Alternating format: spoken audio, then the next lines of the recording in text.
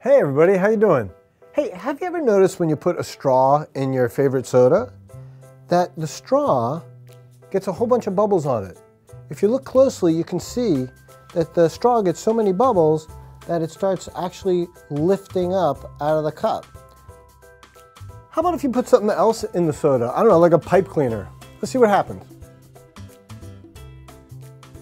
Man, I think it's very, very bubbly also. Let's try one more thing. How about a candy mint called a Mento?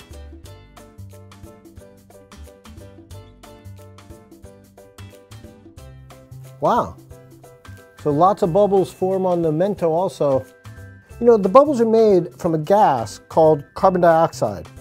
The soda company puts the carbon dioxide gas in the soda when they make it at the factory, and that's what makes the soda fizzy.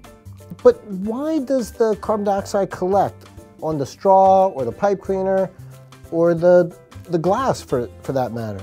You know, if you could look way down at the Mento and the other stuff we put in there, they're not really as smooth as they look. You'd see that it has a lot of tiny little dents in it and scratches, little bumps. So the carbon dioxide molecules collect on these little bumps, these little dents, and form bubbles.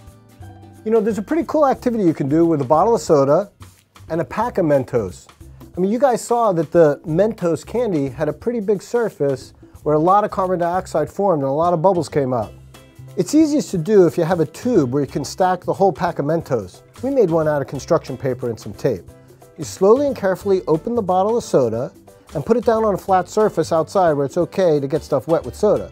Then you put the open end of your tube of Mentos on a card and place the card directly over the opening of the soda bottle.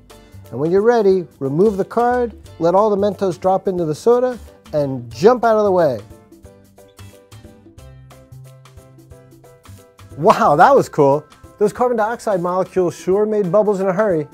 Well, that was really chemistry in action. Hey, see you next time.